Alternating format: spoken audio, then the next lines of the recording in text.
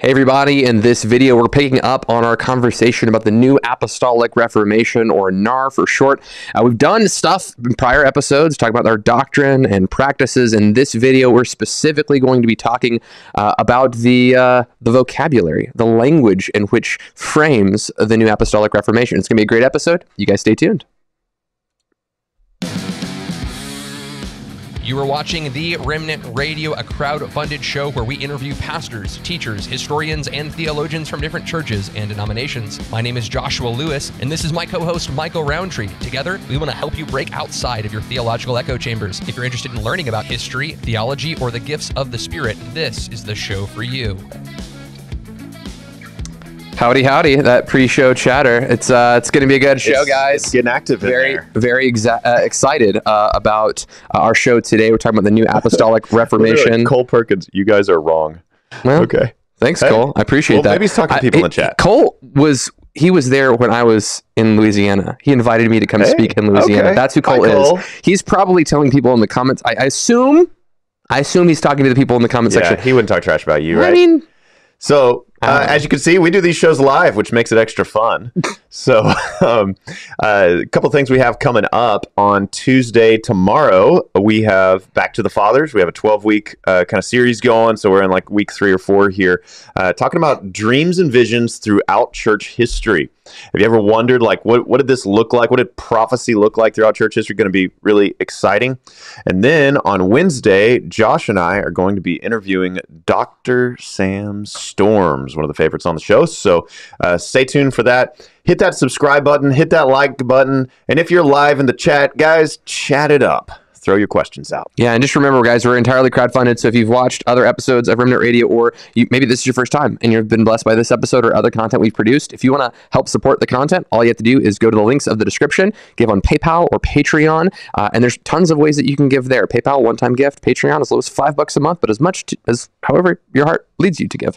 You can do that. I also want to let you guys know about a conference that we're doing called the Pursuit Conference this weekend. We're leaving on Sunday. We drive down to Houston, and it's going to be Monday, Tuesday, Wednesday. It's specifically a pastor's conference teaching you how to equip your church in the gifts of the Spirit. The Pursuit Conference. Matt Chandler, Sam Storms, Jack Deere is going to be there. You need to go check out that on the website. And Remnant Radio there. We're going to be hosting. I'll be prophesying on Sunday night. You'll be doing the prophecy bit. And so Will Miller will be down there doing a roundtable discussion, you and me, with the team. It's going to be really great. So obviously we believe in the gifts of the Spirit, and we probably need to say that at the top of the show. We're charismatics, but we're talking about the NAR. But the question is, what's a charismatic? Because it's not a monolith, right? That's right. This is not just one stream here, and we really want to. As we're talking about the New Apostolic Reformation, you know, we were accused on Facebook of being heresy hunters today because, you know, we have been critical of the New Apostolic Reformation before. We're not actually heresy hunters. I mean, we're pretty nice guys actually, but we do have some criticisms toward the New Apostolic Reformation, and there are numerous streams within charismatics, right? And so we want to help you identify this specific stream of the New Apostolic Reformation because I don't know. So we find it a little bit dangerous. What are some things that are dangerous about the NAR? Man, I think the NAR ultimately has certain practices that cause people to be displaced and hurt. I've got personal experiences with friends that have the NAR has a specific ecclesiological structure that often places one person at the top. They have specific visions and callings that the Lord has led them to, that the whole structure then kind of submits themselves to. Right. So you have 1 Timothy 5 elders who are called to direct the affairs of the church, 1 Timothy 5:17. But then you have an apostle who gets to tell the elders what to do. Yeah, well, I would even say, and then so some will say that is not residental. So some of the people that are like NAR associated, there's NAR incorporated and there's an NAR associated, right? So you have the NAR associated where they'll be like, hey, I'm just the pastor of my local church, and I look outside and there's an apostolic voice that speaks into our life. And that's just basically an association of churches that are connected well with one guy that they aspire to and like his theology and ministry. Now, there's another kind of NAR, I would say, incorporated, where you got this guy who he fancies himself an apostle, and then he says, everyone's going to submit to me, and usually that's like the senior pastor guy, and then that kind of trickles down. Yeah, and we did an episode with Michael Miller on that where he got, I think it's called Fired from NAR Church was the name of the episode. And he talks about that. So the senior pastor takes this role of basically being the apostolic leader. And, hey, everything submits to the apostles' vision. And so we just think that it can violate the plurality of leadership that the New Testament binds us to. And really, this touches on the issue of authority and the New Apostolic Reformation's interpretation of Ephesians 2:20, where it speaks of Christ being the chief cornerstone, the church is like a temple, and then apostles and prophets are the foundation. And so they'll interpret that to mean that as though what Paul is saying is that apostles and prophets have authority upon the church, and that in each season in churches, that this wasn't a unique thing to church history, that, you know, and I'll just give my interpretation of Ephesians 2:20 while we're at it, okay? In Ephesians 2:20, when he mentions these apostles and prophets, we can't interpret this in isolation. He'll go a few verses later in Ephesians 3:5, and he'll talk about how the apostles and prophets received revelation that Jews and Gentiles would both be part of what he calls in Ephesians 2, the new man, the body of Christ. And so, whereas in Old Testament prophecy, there are lots of prophecies that Gentiles would become part of, would kind of stream into Israel, but it was a very Israel-centric thing. Yeah. Well, in the New Testament, it's like, well, it's actually a Christ-centric thing. Christ is the cornerstone, and Jews and Gentiles are actually partakers together of the promise. His point is that apostles and prophets received this revelation, and it was in that role that they were foundational. We do believe that there are apostles and prophets today, but Josh and I would both say that foundational role of receiving revelation about Jews and Gentile inclusion in what we call church, that foundational role does not continue in the sense that apostles and prophets are giving us new teachings and new truths that we must submit ourselves to, and that is a common teaching in the New Apostolic Reformation. Right. Moses, there wasn't a prophet in the Old Testament like Moses. Moses was unique. And they said, hey, there's another guy who's going to come. He's going to be Jesus. He's going to be different, but he's going to be like Moses. All the other prophets, not like Moses. Do we believe there were unique 12 apostles? Absolutely we do. Do we believe there are other apostles today? Yep. The word missionary comes from the same Latin phrase of sent one that apostle does. We just think that missionaries and apostles are the same thing. So if you're out there and you're like, they believe in apostles, just hear us saying, we believe in missionaries, guys who plant churches. We totally believe that's a gift and a grace that God gives people to do. But there's another area of the New Apostolic Reformation that is a little concerning to us, and it's these spiritual and mystical practices. Now, as we get into it today, you'll hear some of this, but I really believe that you can open yourself up to some very demonic stuff. We've done multiple videos on the Courts of Heaven from Robert Henderson. Go and watch our Courts of Heaven videos. And those videos are so underwatched because it's shocking how I don't know. Infected. I mean, they got a lot of views. No, I feel like it should be some of our most popular stuff, and the reason being is because it's touching so much of the charismatic world, and it really needs to be shared around because it's one of those videos where we addressed. I mean, they're talking about like speaking to the dead, angels. If you're giving enough, that gives you kind of spiritual authority in heavenly places to do stuff. We'll talk about that here in a sec. But man, if you're like literally just waiting to like speak to dead saints, like. I call that necromancy, and I think you're opening yourself up to demonic stuff. Although we've had Anglicans on the show who... Well, but see, even that, they would say that what we're doing is we're asking them to do something for us. We're not looking to speak and interact with them. They're not doing like Saul, Witch of Endor, talk to Samuel kind of stuff. It's not like our Anglican brothers are like, like some kind of blood sacrifice or something ridiculous. We put that in a different category.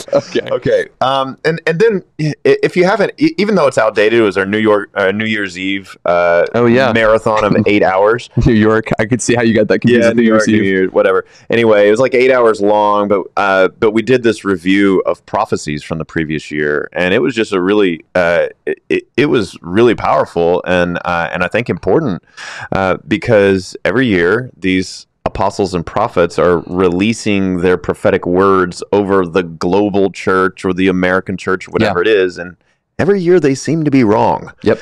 And they seem to mix in some prosperity gospel into their prophecies, and they're prophesying stadiums are going to be filled and like churches are empty because of COVID that year. And so we reviewed those, but the thing is, and the reason I bring that up is because there was a lot of within the New Apostolic Reformation, like we're fully on board with prophecy. Like I said, I'm going to be prophesying from a stage to lots of people next week. Like we're fully on board. I train for prophecy.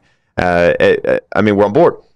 But we're not on board for loose cannon prophecies that carry something like apostolic authority, something that's like, you know, in competition with the authority of the written word of God. We're not in favor of that. Agreed. And I think finally, what we need to do before we get too much further, I really should have done this the very first thing, is there are people who are watching right now. You've heard NAR being used in a kind of pejorative, all stupid charismatics, and that's like everybody's NAR because they're charismatic. We're not using it in that way. And then there's another group that wants to say everyone's saying that the NAR is some kind of clandestine underground organization. They're like the Knights Templar. They're like this secretive group, and all the leaders, none of them know that they're part of the NAR. It's like no. NAR is a category that was created by C. Peter Wagner. It's not like a formal organization or church structure. He's saying that, hey, I've noticed that there are groups of people who cluster together that have certain beliefs and practices that are uniform. And then another group of people, Doug and Holly, put together, they've been on our show talking about the New Apostolic Reformation. They put it in book form and in writing, talking about, hey, there's a group of people that have a certain set of beliefs, and we're categorizing it as that. Now, the illustration I use frequently is like dispensationalism, right? If I talk to someone, I start explaining to them, you know, are you a dispensationalist? And they go, no, of course not. And they don't know what the word means. And then you explain, well, do you believe that there's a future plan for Israel? And do you believe like these certain theological things? And they go, well, yeah, of course I do. And then you go, well, you're a dispensationalist, right? They just don't know what the category means. So it makes perfect sense that there could be people who are leading the New Apostolic Reformation who don't believe they're a part of it because they don't know that we're talking about categories, not formal structures. Absolutely. So that's helpful. And this vocabulary words that we're about to run through is really going to help you identify, is my church part of the New Apostolic Reformation or not? Yep. And even if your church is part of the New Apostolic Reformation, and your leaders might not acknowledge that, but if it seems to be, we're not even saying necessarily you need to exodus from that church. Right. Because, and here's why, there's a range here. There's like a NAR scale, the 1 to 10 very NAR nice. scale. How gnarly are they? How gnarly are they? Right? And some people are NAR light and some are NAR heavy. And the NAR heavy is what we're particularly concerned about because, and it really, the big picture is it kind of all comes back to authority. A single person who has unprecedented authority over your soul that goes beyond what the New Testament says. Authority over elders who are to direct the affairs of the church, authority to deliver prophetic words that are binding on the consciences upon the global body of Christ, authority to teach new truths. I think that we as Christians should be able to agree that all these things are dangerous, but not everyone's going to be all the way there. Some will, and then some will be not at all there, or just barely there. So here are some of the catchwords. Let's run through these words, and then we'll talk about like, are these theological shorthands bad, evil? You know, can they be good? I mean, there's words like kingdom, prophetic, apostolic. Now, those words aren't exclusive to the NAR. Everyone uses them, but they definitely get doubled down on and used as adjectives in the NAR. Yeah, I think your thing with them is can kingdom be an adjective? Right. Like, yeah. I mean, kingdom finances. Yeah, kingdom influence and apostolic authority and apostolic prophetic. Right. Okay. Yeah. So again, the adjective form, and doesn't matter. And what you'll find as we walk through this is that we'll probably disagree. We might disagree on some of them, and we're not saying that they're all necessarily bad. We're just saying that if you're in a NAR church, you're going to hear these words a lot. Can I just read through them fast? Kill them. Then we'll kind of review it. Okay. You'll hear kingdom, prophetic, apostolic, probably in greater concentration than you would find in the New Testament, even though those principles are important in the New Testament. Okay. Alignment, shift, billion soul harvest, portal, realm, accelerate, activate, fresh anointing, assignment, atmosphere, awakening, birthing, breakthrough, dominion, double. Why did you laugh when I said birthing? Double portion, impartation, mantle, open heaven, promotion, shift, soaking, strategic, spiritual warfare, spiritual mapping, transfer of wealth, unlocking. Again, we're not saying all of these words are bad, but I think my question that I would ask you is, if all of these words sound super familiar to you, but the word justification is something you can't define, you might be in a NAR church. Yeah, I mean, and again, I think that we should really aim. I mean, I don't think there's any way to avoid some Christianese. We all have it. Sure. But I think we should really aim to major in the vocabulary of the Bible. Yeah, so let me give 2 examples, okay? These 2 examples will help us say that using words that aren't, like, let's look at the word portal. Someone will hear that word and like, that's not a biblical word, get that one out of here. And they're like real strong biblicists, and I would tend to conform with that idea, like, hey, we should use words that are in the Bible. But let's use some words that aren't in the Bible that would actually be helpful and shorthand for Christians to use, like penal substitutionary atonement, or PSA. Right? Mm-hmm. The term PSA, or the acronym PSA, isn't in the Bible. The word Trinity is not in the Bible. But those little, quippy little shorthands are helpful to communicate a broad theological point into a very succinct moment. That's actually helpful to do. In other camps, they will use those in a bad way. You'll have a guy like, I would say Boyd, but, Boyd or Pete Enns, or like we've been doing episodes. Maybe. Speaking of which, we did an episode with Alyssa Childers and 2 hours of stuff with Dawson, specifically on Brian Zahn. That's going to be so good. But that's all comes out while we're in Houston. All that being said, they use the word Christiform hermeneutic to have a whole bunch of bad theology packaged into a very concise word. Right. So hermeneutic, the way you interpret the Bible, Christiform, or sometimes they'll say cruciform, speaking of the cross. Or Jesus hermeneutic. But really what they mean is like, hey, we read the Old Testament through the lens of Christ, the incarnation through the lens of the cross. And so what they tend to do is, and that sounds great. I mean, Jesus does that in Luke chapter 24, and Jesus is preaching Jesus from Genesis to Malachi. I would have loved to hear that sermon in Luke 24. Jesus is all throughout the Old Testament. But the way they use, and if that's what they meant by Christiform hermeneutic, just see Jesus in the Old Testament, that'd be one thing. I'm on board. Yeah. But what they tend to mean is that, well, those uncomfortable parts of the Bible and, whatever happened with the Canaanites and read them allegorically. Yeah, read them allegorically. Or it just, they say, well, that doesn't look like, that doesn't look like God was behind that. They kind of made that up, and that was kind of their cultural deal. And so we know that God is like this. And so they tend to, when you read their books, it sounds like they're anti-Old Testament. Yeah. So what we're going to do is we're going to say, what are the ways that we can, sorry, I'm getting congested all of a sudden. It's a demonic congestion. I need apostolic release to get delivered. Need a portal out of there, bro. So when it comes to these words, how do we define, because obviously categories can be used to make succinct theological points, such as Trinity and PSA, that can be good, and some can be used that are bad. They have bad theological meanings behind them. So how do we discern some of these charismatic keywords, if you will, these NAR keywords that are just really, really, really used all the time in the NAR spaces? Are some of them bad? Are we kind of overreacting to some of these words? Because I think we are. I think some people on there are like, can you believe they use the word shift? It's like, if you never use the word shift in a sermon, like, hey guys, I really feel like, man, like the political space is shifting right now. It's like, are you going to label someone NAR for using the word shift? Like, right. It just seems atmosphere. excessive. There's another big, it's really common in NAR circles to talk about atmosphere, the Holy Spirit's in that, come and fill this atmosphere or whatever. You'll hear that a lot, but is it wrong? Yeah, it's got some packaged theology. And so what we want to do, yes, we want to put the words out there. We're going to walk through them, and some of them we will have a problem with. Yeah, some of them we will, but we also want to be careful on the other side, and we don't want to be the heresy hunter. We don't want to just be looking for problems in the body of Christ. So, I mean, we got plenty of our own problems. So we want to call balls and strikes. That's right. That's kind of a thing we do. That's what we try to do. Okay, so walk us through some of the things we want to avoid. Okay, what do you want to talk first? So kingdom, prophetic, apostolic. That might surprise people because I know you're the one that made that note. Well, let's talk about so again, we want to find out how these things are bad. So back up before we get into the words. Does it create a grandiose distinction between us and them? So when the word apostle is used, now, sometimes the way that I would use the word apostle is be the way I would use the word missionary. This person's going to be sent. They're going to go plant a church. They're going to do a new work. Certainly, they're going to teach doctrine. They're certainly going to establish people. They're going to raise up leaders. All that stuff is true. But oftentimes, the way that the apostle is used is that they have a spiritual connection to God and a supernatural covering.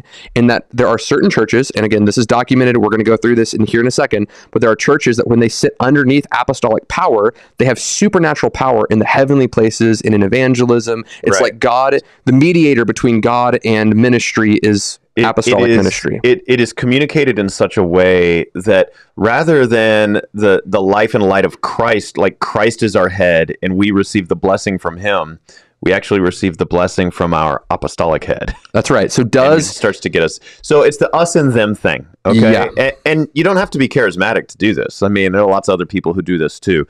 But is the leader communicating in such a way that they are elevating themselves over and over and over again in their degree of authority? And does the language that we're going through, does it fit that description? So those are things we're going to be looking for. Does it elevate a person to be our mediator between God and man? That's going to be a big deal.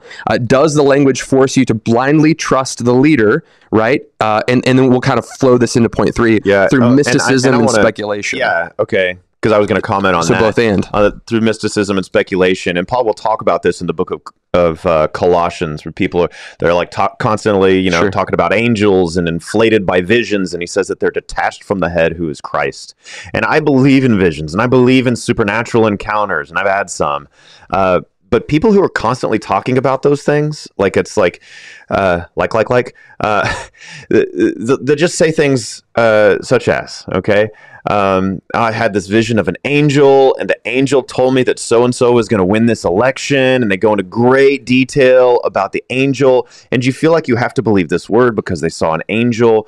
Well, and then next week they saw another angel. And then the next week, and they talk about it like it's casual, but when I read the Bible and people see angels, they're not just like chilling with them, except maybe the ones that take on human form. But if some angels, appearing in glory, they're not just chit-chatting with them. Yeah, and let's talk about like the mysticism and speculation. When we're talking about building Christian doctrine and practice around something, we want to use the scriptures. We want to open up the Bible. We want to look at those scriptures. A preacher will often use an illustration from their life. They'll say, this is what the Bible says on this specific subject, and look at this story behind here that supports that idea. A lot of times what will happen in this NAR space is they'll say, this is the spiritual practice of how to do this thing in the spiritual heavens, right?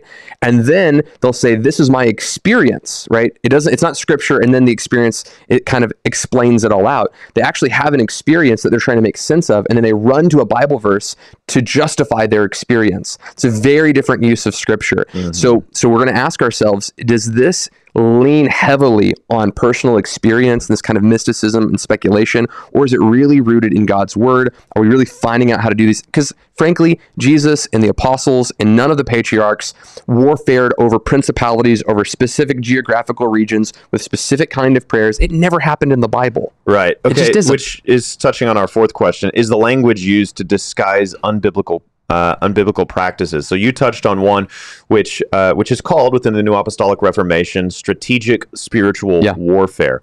Now, what they're going to say is well, Josh, you're wrong, because in Daniel chapter 10 there was the principality of the prince of Persia, and there was the prince of Greece, and so just as you have these battles taking place on earth, you have the supernatural principality, demonic. They would call them. Their language for it would be territorial spirits, and that is an accurate designation. Why not?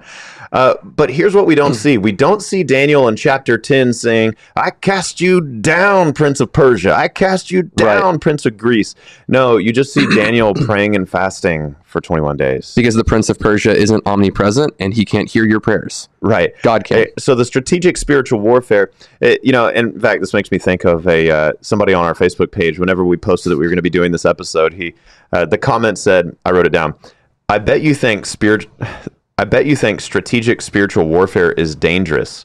Ephesians much? Like, I've never read Ephesians, and I didn't know about principalities and powers and rulers and authorities. I think the way that we spiritual warfare is we pray to God, give us power and strength to suffer well and preach the gospel. And then we go out, we preach the gospel, and we suffer well. Well, right. I mean, Ephesians chapter 6, it's the armor of God. It's the helmet of salvation. It's the breastplate of righteousness, the shield of faith, the sword of the word of God, the sword of the Spirit, which is the word of God, etc. It's all the way down, but you don't see Paul anywhere in there saying, cast out territorial spirits. It's never said. And so we're on board for spiritual warfare. It's a big part of the Christian life. In Ephesians chapter 6, it's sort of the culmination of Paul's ethical exhortations that began in chapter 4. So we're all on board for spiritual warfare, but in the NAR, strategic is added at the beginning. And who doesn't like strategic? Who doesn't like strategic? But strategic means you have to have an apostle who gets a revelation that you can't get, I can't get. You have to be an apostle to get the revelation, to understand which territorial spirit it is so that you can strategically address it. This will involve some spiritual mapping, another vocab term. And so our point is this language used to disguise unbiblical practices? Well, who doesn't want strategic spiritual warfare? It sounds like a good thing, but we would actually have trouble with it because of the way they use it. And please, guys, consider, I mean, I've had conversations, and this is going to trigger everybody. I had a 2-hour conversation over Zoom with Randy Clark, asking him about spiritual mapping and things like that. Now, he may say strategic spiritual warfare and mean something very different than Carlos Anacondia. And that's one of the things with this conversation that we're saying, we've got to figure out what these words mean, and we've got to have conversations with people and start fleshing out what these theological categories actually mean when we're having conversations. Absolutely. So even when you just heard Michael talk about strategic spiritual warfare, don't think that every time someone uses that phrase, they're talking about Robert Henderson's Courts of Heaven. They're different people that have different schools of thought. It's the NAR scale, It can literally be anywhere on the pendulum. That's right. That's right. So let's start with, we talked a little bit about adjectives and using specific words as adjectives. Kingdom, finances. Kingdom, prophetic, kingdom, apostolic. Kingdom power. How do we do that? Yeah, I mean, I don't really have a problem with using kingdom, prophetic, and apostolic as adjectives. I hate it so much. I hate it so much. But is that a personal hatred? Is that just kind of, we all have preferences for how church should be done. But like, I mean, is there a danger in this? So Let me ask you that. We hung out with Craig Keener. Remember that time that we hung out with Craig Keener? Because we're cool and we just get to hang out with guys like that. So we're hanging out with Craig Keener, and I was like, hey, answer me this question about apostolic ministry. Because people, you just used you just used the word apostolic. Yeah, apostolic ministry. You adjectivized it. I did adjectivize it. So I said apostolic ministry. Some have said that we stole the word from Rome. We stole the Roman, there's a soldier in Rome, and he was an apostle, and his job was to go and conquer a city-state or a region, and to transform the culture of that region with art and entertainment and literature, and culturize these people that they conquered. And Craig looked at me confused. Craig was like, I don't know where you heard that. That's nuts. That's not a thing. And Craig knows more about Bible background context than anyone. I mean, I have his background commentary. It's beautiful. Yeah, Craig Keener is like when you go onto the Logos and like you want to buy all of the packages on background history commentary. It's like his commentaries are the ones that come. Okay, yeah, so he says so he's hogwash. Like, that's hogwash. That's ridiculous. That's not a thing. So I'm sitting there going, wow, that's fascinating. But see, that's the way the apostolic is being used. So it's like if you're going to be an apostolic, but you're going to be apostolic in the marketplace. Your apostolic or your prophetic marketplace or apostolic marketplace. The idea is that you're going into the marketplace and then you're going to shift that culture. That's the way that they're talking about it. They're going to shift that atmosphere. Okay. Right? Okay. So we can't joke about it. Sometimes used, but okay. So Jack Deere, he'll tell the story. He said, one time, he said, I don't consider myself an apostle, but apparently someone else did, because they sent me a letter in the mail, and the letter said, we don't know whether you consider yourself an apostle, but we do. And if you send this much money, you can join our apostolic network, and so on. That would have been a terrible usage, right? Okay. Yes. To join the apostolic network for such and such amount of money. Okay. So I get it. It can be misused. It can be abused. But I would also say this: whether Jack is an apostle or not, whatever. I don't know. I don't care. But is he, and has he throughout his history been apostolic? I think the argument could be made that he has been. We might need to look at, has he planted churches and done some missionary work? We could have the debate, but at least in the sense of kind of having a sort of translocal voice, it's apostolic, perhaps. But see, translocal isn't what it is to be an apostle. Right? So has Jack planted a couple churches? Well, sure. Okay. Then maybe that might make him apostolic. Let's say he had. Yeah. Let's say he planted 10 churches. I would say, cool. Yeah, he functioned. Would you say he's would you have a problem with saying he's apostolic? No. Not there. And when it comes to those, so you don't hate the word entirely. No. It's just the way it's often used. The way that it's often used. So let's use this quote. I think this will help you guys smell what I'm stepping in here. This is from Robert Henderson. He goes, I called together a total of 10 people that operate in the seer gift to help me discern what was happening in the spirit realm. As we began to pray and submit ourselves to the Lord, the spirit realm opened up to the seers with me. Whatever dimension of jurisdiction an apostle carries, the seers and the prophetic gifts will begin to see into that dimension.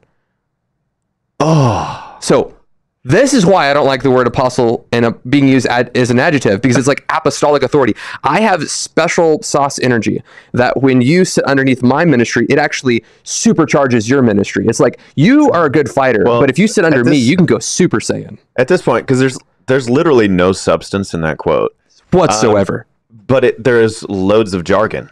Tons. And what that does, I mean, I just want you guys to notice this, and people will do this. It's a way of making themselves sound more spiritual, maybe even scholarly to some people. Okay, but it's just a cloud of dust. It's nothing. It's a bunch of jargon that means nothing. So we want you guys to pay attention to that. Yeah, so and this would be another point that Robert Henderson makes a big effort to say, hey, if you're going to do evangelism in a given region and you haven't taken authority over the principalities of that region, you have to first get an apostle to sit over your church before you do spiritual warfare. And then you have to do that before you do evangelism, or else your evangelism won't be effective. So it's not the gospel that's the power of God unto salvation. It's the gospel, the power of God unto salvation, when it's submitted to courtroom prayer that's submitted to some kind of apostolic authority. If you don't have an apostle over you when you're doing strategic spiritual warfare over this region, demonic attacks will come after you and your family. So you've got to make sure that you have the right kind of balance and the right kind of voices speaking. So again, when you say apostolic, is it being used in a way to endow a person with certain specific powers that are extra biblical, that make it absolutely essential for you to have them, right, for you to function in regular ministry? And just think about like all the new stuff that he added that we have to do. Tons. I mean, there's enough in the scripture for me to try to obey. Yeah. For now, you'll be busy for the rest of your life trying to make disciples. Jumping through all of these hoops, and we don't name people on this show unless we consider them truly dangerous. And we do find, in fact, we've even done shows about whether we name someone or not. Yeah. Robert Henderson is worth naming. If you're reading his books, I would encourage you to please stop reading his books. They're dangerous.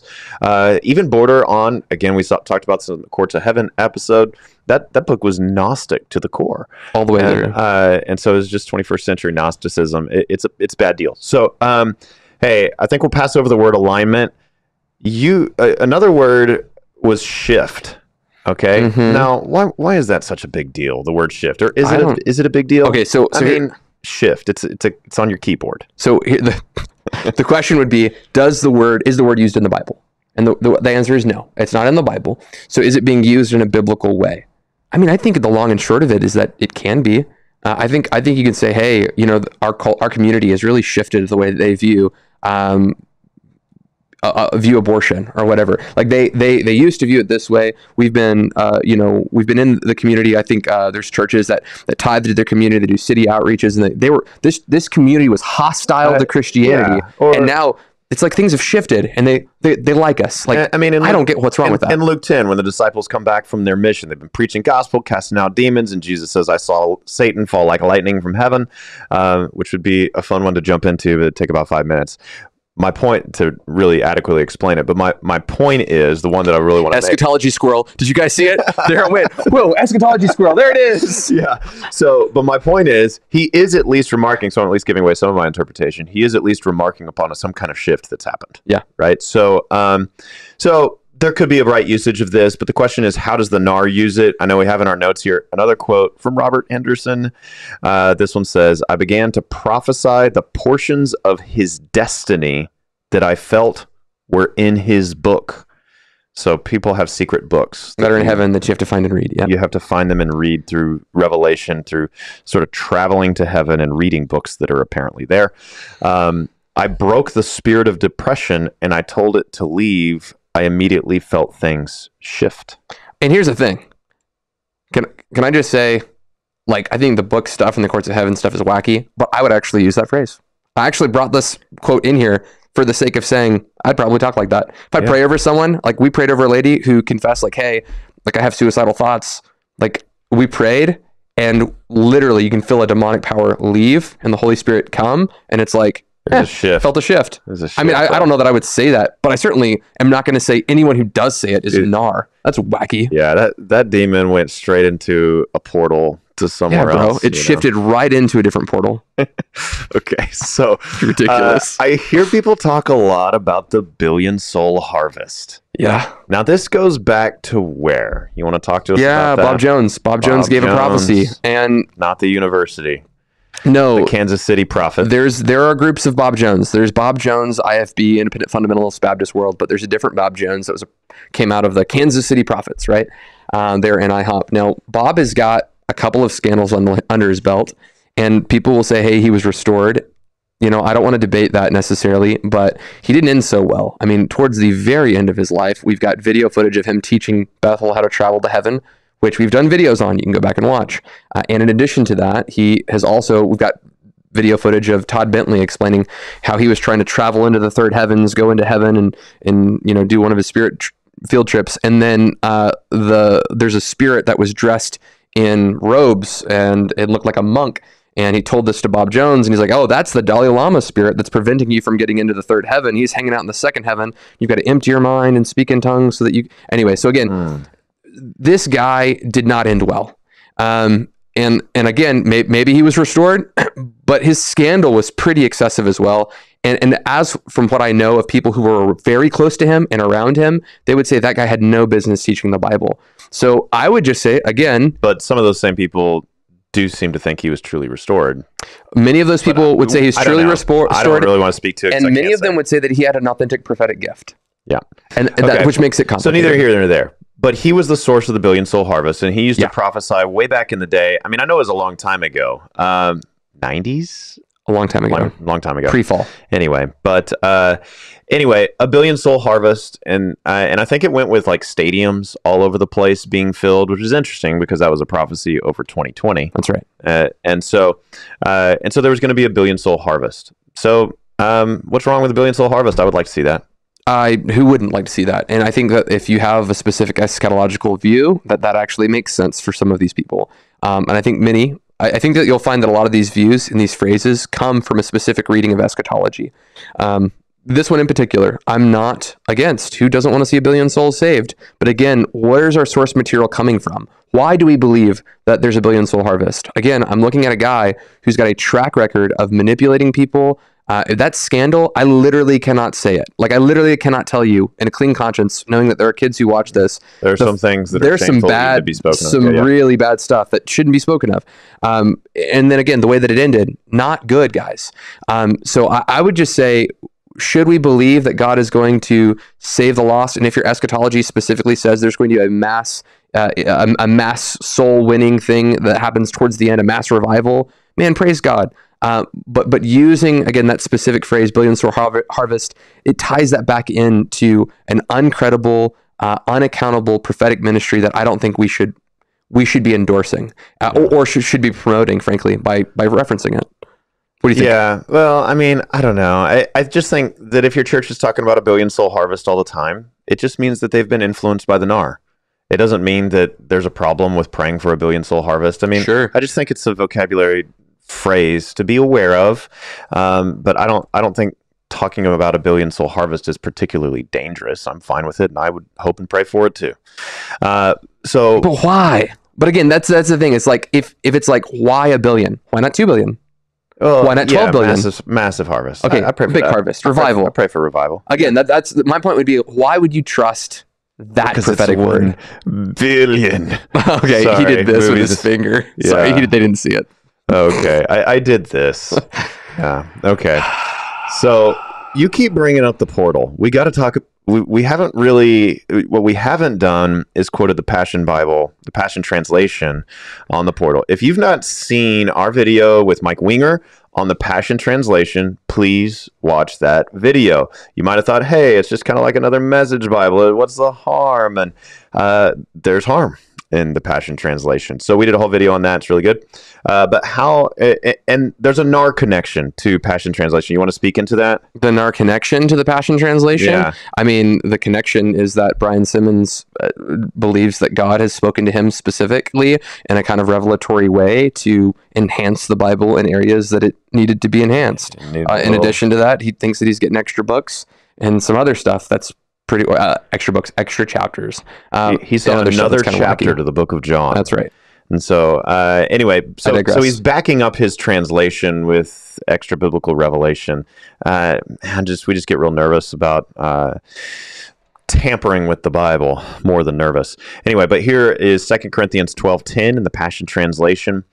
So I'm not defeated by my weakness, but I'm delighted. Oh no, I hate this one. For when I feel my weakness and endure mistreatment, when I'm surrounded with troubles on every side and face persecution because of my love for Christ, I am made yet stronger. For my weakness becomes a portal to God's power. Another one, 2 Corinthians 12:10. Oh, it keeps going. It's a second verse, but that's an ESV. So people who aren't familiar with it. Okay. Yeah. So here's the same verse in the English Standard Version.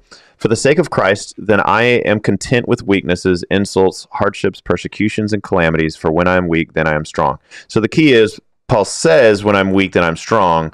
But the Passion Translation says, for my weakness becomes a portal to God's power. So what's going on here? Well, again, this is trying to create a form of divine cosmology of how we access certain things. And I think this is one of the things that bothers me with NAR is that it seems to speak of things in these kinds of overly simplistic terms. How when we speak of healing, it's God's will to heal everyone. Everyone gets healed on this side of heaven. There's no mystery. There's no sovereignty. It's just cut and dry plain. If you're going to do warfare over a specific region, it's not like, hey, sometimes you win, sometimes you lose. It's part of God's divine plan that you get your butt kicked sometimes. Like, no, it's like you've got to do specific warfare and have apostolic structures and there's kind of this universal energy that's built into things. Well, if you enter into weakness, there's this portal that will open up and you'll have access to this energy. And it's like, no, that's not the way that the universe works. In fact, it's by God seeing that you are weak, that he is glorified and his power is displayed through your weakness. It's not that you somehow get this divine energy that works through the cosmos that you have access to. We've got to think in careful terms and explain what we mean carefully, because again, things like this, they create systems. If you put a quarter in, you crank the machine, you're always going to get this result out. Have enough faith, always get out of healing. Have enough this, always get out of that, right? And again, I think this, it feeds into that philosophy and theology in ways that I don't think is helpful. Yeah, I think it changes that verse's meaning from being, hey, when I'm weak, God's going to use it for his glory and magnify his grace. It changes it from meaning that to, if it's suddenly a portal, it is a supernatural boost from heaven that sounds more like a turbo boost, it sounds more like an experience that you have. And I don't think that's what Paul is trying to communicate, that I have a charismatic experience with God that supercharges my weakness and turns me into Samson. Right. So not helpful there. Can we, I want to do this question here by Daniel. Sure. He says question, because we're talking about IHOP and we talked about our boy, Bob Jones, which obviously is our boy. Basically, is IHOP NAR? Yeah. Is that the question? That literally is the question. Okay. What say you? I think it's a no. Okay. I've met Mike Bickle a number of times, and I have a lot of respect for Mike Bickle. Me too. I have a lot of respect for what he's done with the prayer room. Am I going to agree with Mike Bickle on everything? Certainly not. But does he fit that category? Does he have one man at the top? Is it their spiritual authority and spiritual structures that have been built into the system that cause abuse, that are extra biblical? I haven't seen those. I don't think they fit that description. I mean, May they have some of this vocabulary? Who says that they suffered abuse I do too. at IHOP, and I don't know. I can't really. I certainly would validate that person had a bad experience. Yeah, me too. Is that due to church government there? Is it due? I don't know what it was due to. But again, that's a different question, because when I talk about spiritual abuse, I mean, I'm talking about are there spiritual practices everywhere? Everywhere, yeah. Right? But are there spiritual practices like courts of heaven, like strategic warfare. Is there ecclesiology set up specifically? Mike Bickle does love the word realm. He does, but see, again, enter the beauty realm. But how's that for a Bickle impression? What are you guys saying? Let us know in the chat. That sounded a lot like Lou Engle. Honestly, it sounded like, Lord, I plead your blood over my sins and the sins of my nation. Dude, that is in so abortion good. and sin revival to America. It destroys my vocal cords now. Okay, dude, you. So my long and short of it is, no, I don't think they're NAR. Are there things there that can be unhealthy? Again, Michael told a story of a friend of ours, a mutual friend. I trust her story and other stories that have like that. I respect Mike Bickle.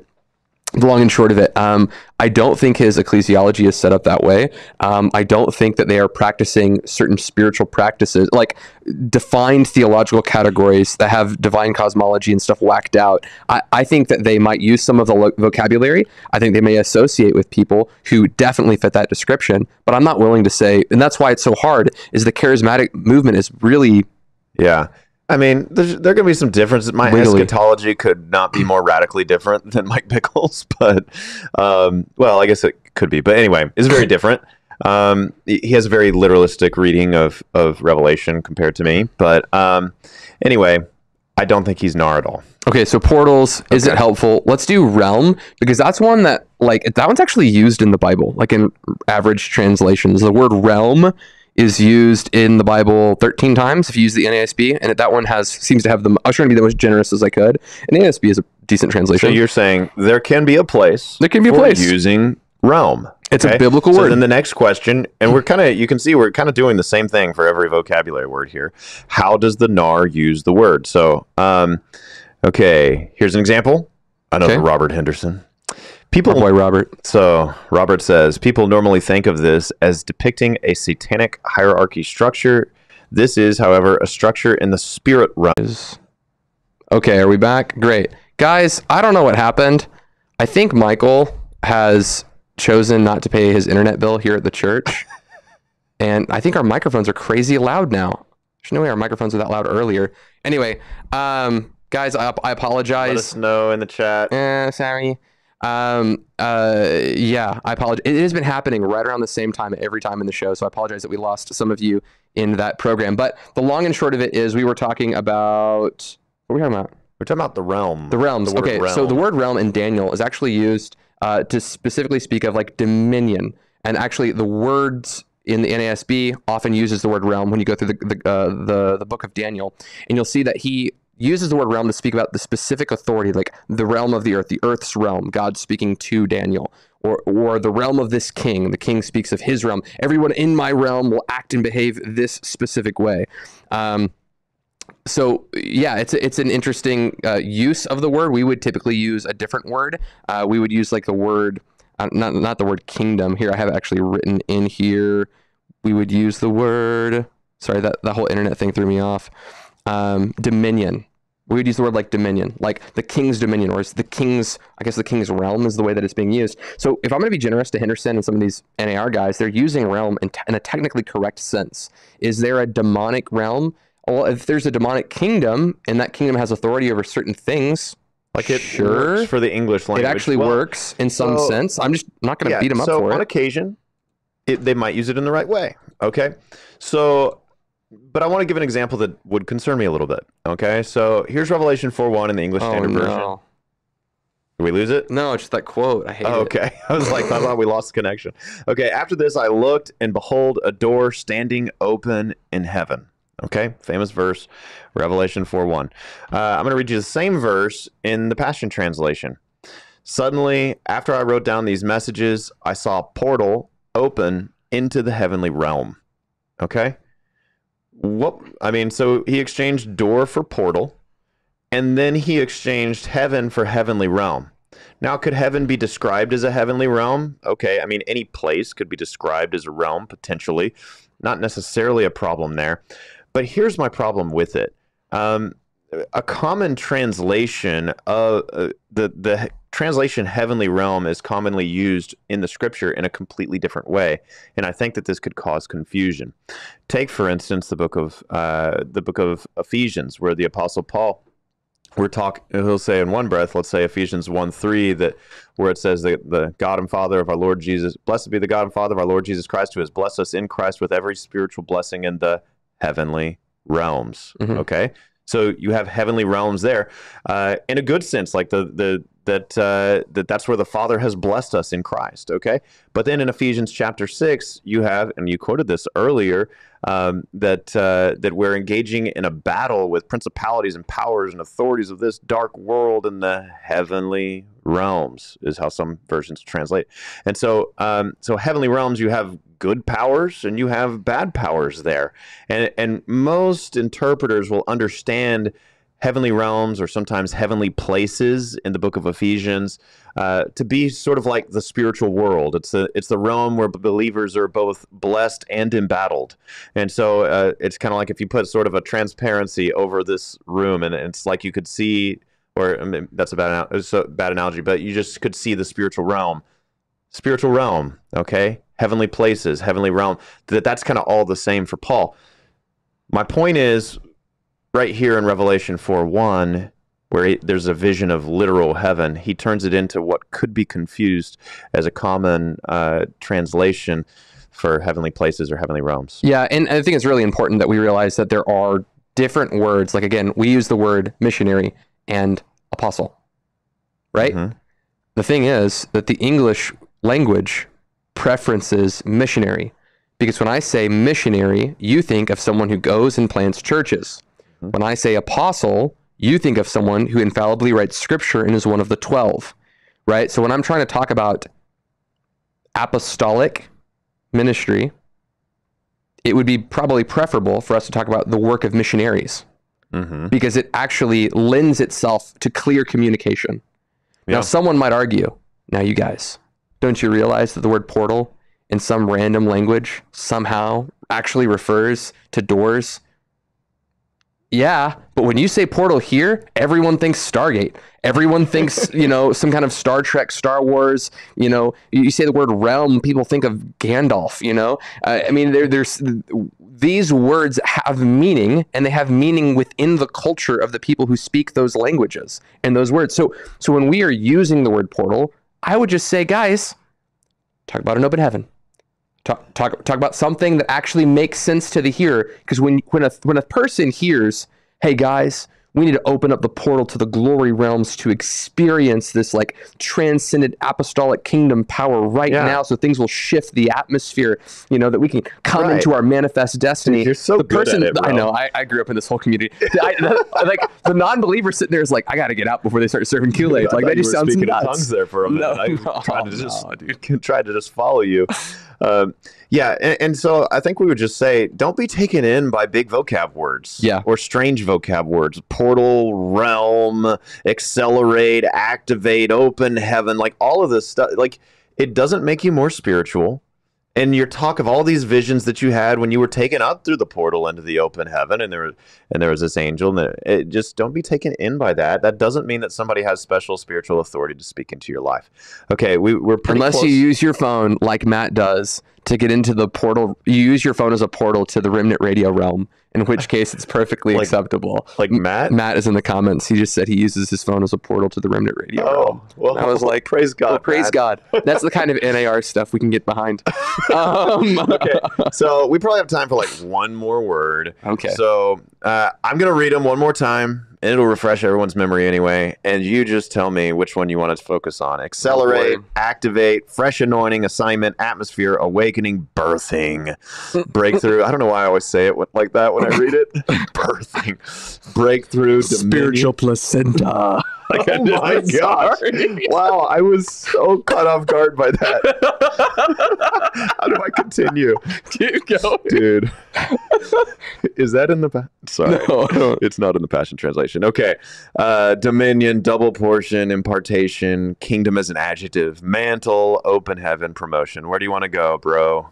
You can't decide. I can't, man. What do you pick? We could talk activate. Okay, activate spiritual gifts, right? Okay. That's a big deal. Activating your spiritual gifts. People don't like that one. So here is, Holly Pivick, we had it on the show. Yep. Back in November a year ago, talking about the NAR. wrote a whole book about it. Here is one of her quotes. She has concern about activate, and I want to see if you agree with this, Josh. She says, the NAR teaching on the activation of a gift has more in common with New Age teachings than with biblical Christianity. New Agers believe that everyone is born with supernatural powers that they can activate or awaken or unlock by engaging in various New Age practices. Okay, is Holly being too harsh here, or do you agree with her? You seem to not like the word activate. I don't like, in the same way that I think I talked about earlier about the coin machine, that like there's a universal principle that you can just act upon to get the result. So like some will say, hey, here are the things that you do that will activate tongues, or here are the things that you can do that will activate prophecy. I don't like that. Now, if you mean, hey, I want to lay hands on you to impart to you some spiritual gift, like Paul says, like I want to pray, and then the Lord will sovereignly do what the Lord sovereignly does, praise God, I'm all about that. Now, if you're talking about practicing spiritual gifts, like, hey, we're gonna pray and we're gonna ask God to speak to us, and if God speaks to us, then He sovereignly gave the gift of prophecy, and then if He didn't, He didn't, right? So we're yielding ourselves to that kind of metric. That's what I'm comfortable with. When I hear activate, again, I hear a kind of universal mechanism in which we're going to do something to, so that it spits out for us some spiritual gift. That's when I don't like it. And in the context of that quote, I pulled it from her book. In the context of that quote, she's actually criticizing the idea that it comes on the tail end of her criticizing the idea that you can train for and that people can practice prophecy. So if she's coming from that angle, I would disagree with her, because I think, why would we put prophecy in a special category of gifts that you can't train for? Can you train people in teaching? Can you train them in evangelism? Nobody has a problem with that. But you can't train people to be prophets. They either hear from the Lord or they don't. And honestly, I think that violates Ephesians 4:11. It also doesn't make a whole lot of sense of the schools of the prophets. Like, people are going to say, yeah, but what were the schools of the prophets doing? Well, if someone was teaching them, well, maybe they had like this special curriculum from God. I didn't see that in Scripture. Yeah, I think... I don't get it. I think that we can't put certain spiritual gifts into special categories that you cannot train for. You're automatically 100% perfect at it from the word go. And I think, and I'm maybe assuming too much. I don't know that Holly is a cessationist, but she... Nah, I don't know. Yeah. But she doesn't think we're heretics. I know that. Yeah. No, so. I think there's a lot of room for agreement on some of this stuff, and there's a lot of room for disagreement. You'll see us disagree with Holly and Doug. And each other. We did 2 hours where we disagreed with them. We disagreed with each other. But we also had a lot of areas that we were able to agree on. And I think that's one of the reasons that Remnant Radio exists, is we want to have these kinds of intelligible conversations with people that we agree with, that we disagree with on these subjects. Just so you guys know, we've had a conversation with Randy Clark about coming on and talking about the NAR, because he has a very different perspective and we want to hear it. I've talked to him for like 2 hours on it. He was doing a really big research paper on it. Now, Randy would be a guy that I would find probably more disagreement with. I think you might find more similarity with. You guys had similar circles back in the day. I don't know. Am I speaking for you there? Like, Jack used to roll with Randy for a minute, right? I mean, ish. Yeah, I mean, Jack has rolled with a lot of people, and I think that sometimes charismatics can be a little bit looser in their associations sometimes. It doesn't mean they agree with everyone. Yeah, I would associate with Randy Clark if that means having him on the show. And absolutely. Yeah. But yeah, I'm not going to Randy agree is orthodox. Yeah. For sure he's orthodox. For sure. Yeah. Okay. But I think for our viewers, just maybe a takeaway here, and maybe we can get to that now, is maybe you were listening to this and you were saying, just like Josh said, I grew up in this. That's why he can just roll it. Like you speak that tongue. Yeah. If that's you, we're not saying exodus from the church. We're simply saying, begin to walk in a little bit of discernment and begin to ask yourself the question of, are they twisting the meaning of these scriptures? Are they giving me spiritual practices that are actually never prescribed in the Bible? Are they making me rely upon an apostle's authority to move and shake and do things in certain portals and realms that I can't do? And are they elevating themselves on a pedestal? Are they exerting? Is there a single man exerting authority over my church? Which is honestly, that's not just NAR, that's all over the place. These are the kinds of questions that you can begin to ask yourself. And if those things are true, then you're opening yourself up to harm. And we would say, okay, that is that is a scenario where you probably should look for a different church. But I would also say there are some people who have put every charismatic church in the NAR category. It's not fair. And that's not fair. And even, as we said, there's a scale of NAR. Yeah. Okay. And so it's just not monolithic. And so we need to have some grace for each other. And I consider people who are part of the NAR, even those who are deep NAR, to be brothers. Deep state NAR. Deep state NAR. Yeah. And to be brothers and sisters in Christ. Okay. I would. Okay. Now, Robert Henderson, I would say he teaches heresy, but I think that's maybe like 11 on the scale of 1 to 10. So anyway, be careful, walk in discernment, but we do consider these our brothers and sisters. So I think that would be mine. And I would, when you talk about a scale, right, I would say that I was on a 1 out of the 11. I don't think that my church was practicing all of these wacky experiences or teachings or anything, but we did have the language, the speaking in novel language as a way to, one, maybe sound spiritual, maybe just because the culture of the people that were around us, they just adopted some of the language. They didn't have any of the practices and they thought the practices were weird. I would really encourage you that if you're hearing a lot of these words, just begin to have the conversation with your spouse, with your family, with the close people at your church, going, what do these words mean when we're saying these things? Like, they sound real lofty, they sound really important, but what do they mean? Go talk to your pastor, ask him, what do you mean by this? Because you might find that this is actually the gateway that'll help. This is the portal into you discovering some discernment, right? And going, hey, maybe this is dangerous. Maybe you have a completely orthodox church that you should absolutely continue going to, that you should absolutely sacrifice into and serve into, and you just have adopted some weird language. And then maybe encourage them to go, hey, go watch this episode of Remnant Radio. I think that language is concerning to some folk, and it's not really helpful in building unity and building up the body of Christ. So anyway, that's what I would say. Those are my thoughts on it. This should be the way that you start that conversation. Yeah. Anyway. Yeah.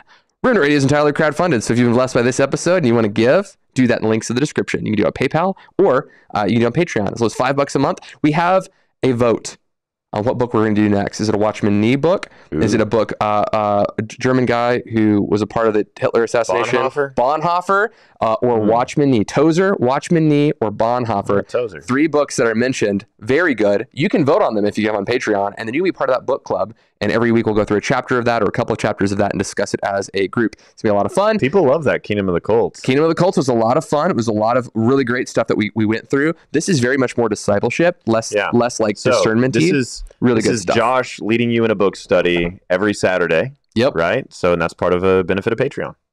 Do it. Blessings, guys. We'll see you next week. Hit that subscribe button. Tomorrow, talking about visions and dreams from the Desert Fathers, how to discern them, how to know if they're from a devil, how to know if they're from God. Those things actually were talked about in the first couple of 100 years of the church. And Wednesday with Dr. Storms. Yeah. Who makes us call him Sam. A storm is a brewing.